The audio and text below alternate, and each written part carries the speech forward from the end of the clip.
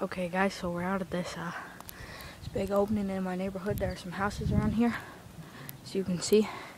This big green belt, but that's where I'm gonna primarily be doing my rabbit trapping. When I rode up here, there were a bunch of rabbits out here, and I've taken some shots at them with that Beeman RS1, RS2, and I've hit some. But they get away too fast in the thick bushes, and I can't get them. So,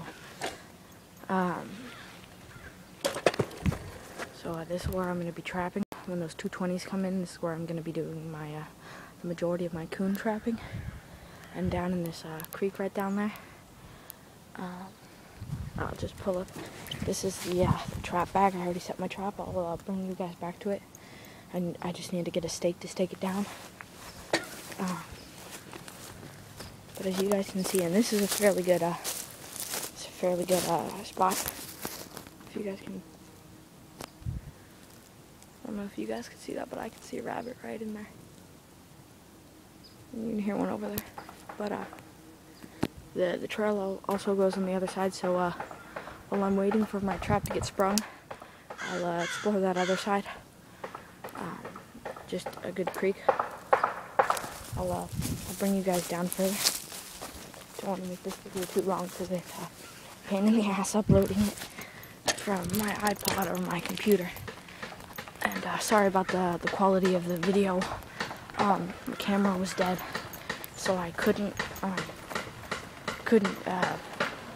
Sorry about that. I couldn't get my my camera out here, so I'm just using this iPod to film it. Here we go. I'll show you a spot that I'm going to be doing some raccoon trapping. So that's a first spot I'm going to try raccoon trapping in. Second though, and this creek's run dry right now. This is the creek I shot my creek recon video on. Still a little slippery though, so I have to take it easy. Here's this big pond down here.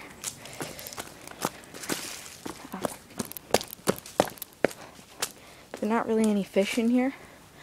There are some, they're small, really small minnows, not worth anything. So, but I do put a crayfish trap down in here every once in a while and bring up a couple crayfish to put in a coon trap.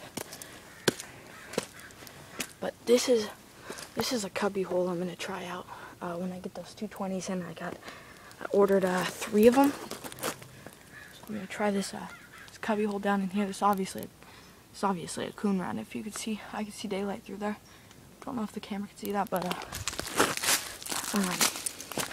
it's a great area to trap. Might try another cubby hole up in there under that big palm tree, and I'm gonna try another cubby hole. And anybody who lives in an urban area who has half a mind to them knows that they use these storm drains. So I'm gonna put something in that, and there's no chance of me hooking a dog or a cat down here. And then I'm gonna try down there.